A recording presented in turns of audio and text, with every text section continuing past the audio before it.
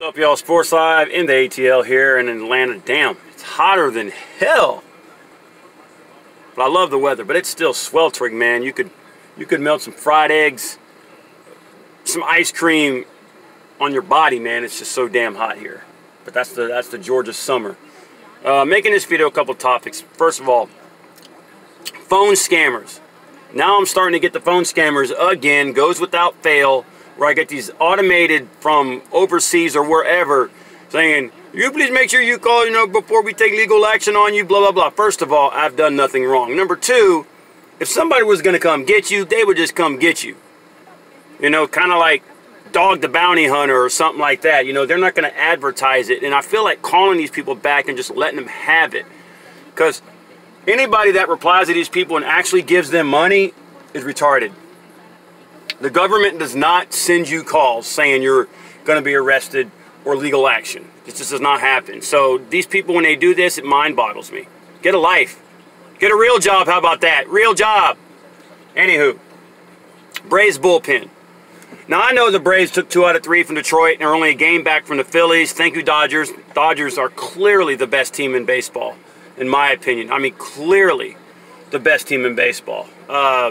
They made us and the Phillies look like rag dolls, literally speaking. Just pounded the crap out of both of us. And we're fighting for the divisional lead in the NL East. But the bullpen is atrocious. Every game that comes in, whether we win the game or not, they give up runs immediately. The offense has to always add on runs because this bullpen is atrocious. And now we're able to sign either Keuchel or Kimbrel or anybody of significance. I would love to have either one of those two, former Brave Kimbrel and or Dallas Keuchel. But we need to get some people in here who are going to help this bullpen out and help the offense out. You shouldn't be coming into the 8th inning with a 3 or 4 run lead, maybe an 8-run lead, and still win by 4. Against the Brewers, the bullpen, thank God, a couple weeks ago we scored like 12 runs or something, or whatever it was, because the bullpen allowed 7 runs in the last 2 innings. The other day, against Detroit, it was 3-0 going into the 8th, I believe, and we won 4-3 on a game-winning on a go-ahead run in the bottom of the 8th. So they didn't score anything through 7 innings, and in the 8th inning they scored 3 runs. I think a couple games before that we did the same thing. This bullpen is atrocious. A few little good moments here and there, because the percentages say you're not going to suck all the time, but the starters need to go 9 innings. Right now, and that's not going to happen. It's not like the 90s or 80s or 90s where it happened all the time. Once the bullpen comes in, I worry. I worry every single time the bullpen comes in because the bullpen is just atrocious. You know what you're going to get from the bullpen. You know you're going to get runs. That's one thing I can say I'm confident about. I'm confident when the bullpen comes in, we're going to give up runs, and the offense is going to have to make sure they have a decent enough lead or the night that they are able to come back and score more runs, because this bullpen's atrocious. Braves, you got to do something with it, man. Seriously, you need to do something with this bullpen now.